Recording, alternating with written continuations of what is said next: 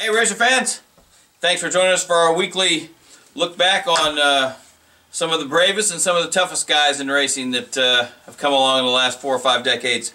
Today, one of my favorite people, because it reminds me of some of my favorite times at Indianapolis Motor Speedway when anything was possible and people took chances. And nobody took more chances than Giles Sneva. That's right, the younger brother of Tom. 5-time starter at the Indy 500, but maybe one of the bravest men I ever saw at the Speedway. Just because of some of the cars he got in and some of the cars he qualified at the Speedway. The first time he came back here in 1976, Tom got him a ride. Nobody that liked anybody in their family would have given somebody a suggestion to get in this car. You needed a tetanus shot to walk into the garage. It was the biggest crate at the Speedway, and of course, Jerry didn't make the race. He comes back in 1977 with a 72 McLaren. The guy won't change the car. His mechanic won't change the car until he tells Jerry you got to run wide open through turn 1 or 3. So Giles does what he's told, goes wide open into 3, spins all the way 8 times, doesn't hit the wall, stops in 4. The guy finally changes the car the way Jerry likes it. He makes the race, runs all day, finishes 10th. He's Rookie of the Year in 1977. 1978 he comes back, qualifies in the last minute. Here he is at the last row party with me and Larry Rice, getting his check for 32 cents. He started 32nd. Thing blew up. But 1979 is what Jerry Sneva and qualifying at Indy were all about. His regular ride blows up. He's walking back to the garage area, head in his hands. You know, his month of May is over. His chance to make a living's done. He sees this black AMC car sitting in the qualifying line. It had been driven by Bonnett all month, but there was nobody there.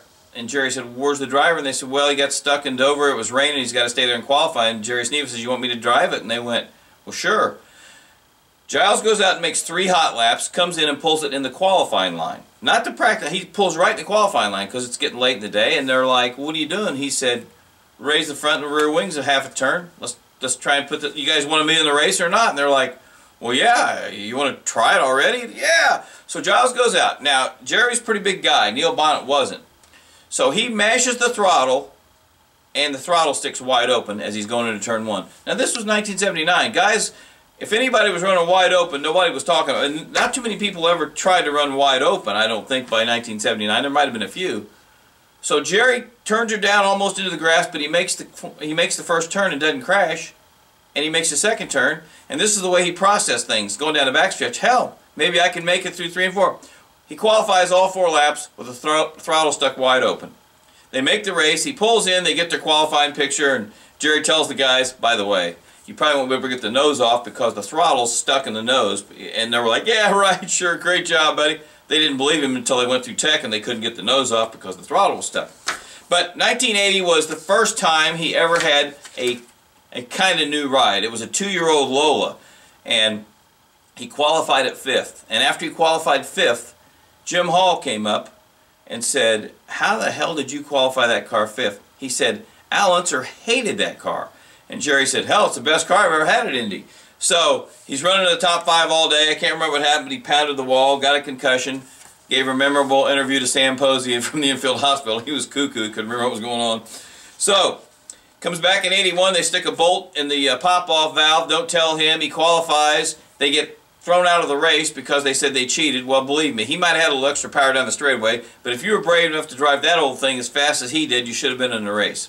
82 is the last Indy 500 he made. 83 he shows up, and he probably has a record for bringing out the yellow the fastest in the history of the Speedway. He spun at 5:57 on a Tuesday, went out Wednesday morning and crashed at 11:02. So they get the car fixed, they bring it back, he's sitting in it, they start it up in the pits and the throttle stick's wide open. Jerry hits the kill switch, nothing. Thing's still running wide open. They got to stuff rags in the injectors to finally get the thing shut off. So he gets out of the car, goes and has a beer, has a cigarette, has lunch, comes back, they get the thing ready. "We're ready, Giles." Jerry gets in the car, goes out and runs a lap at 40 miles an hour, waves to the 300 people that are in the stands that day, pulls in, gets out, puts his helmet in his helmet bag and says, "I quit. You've been trying to kill me all month. See you later." And that was Jerry Sneva's last ride at the Indy 500. But I tell you this, Mike Mosley said once, if Jerry Sneva ever had a good race car, he'd be tough to beat. Pretty good compliment from the old Mose. And Giles exemplified the spirit of what Indianapolis is all about, and qualifying and hanging it out and taking a chance, because nobody took more chances than he did, and nobody was braver than our hero, Giles Sneva. A salute to you, my man, the quick and the brave. This is Robin Miller for RACER.com. Thanks for watching. Talk to you next week.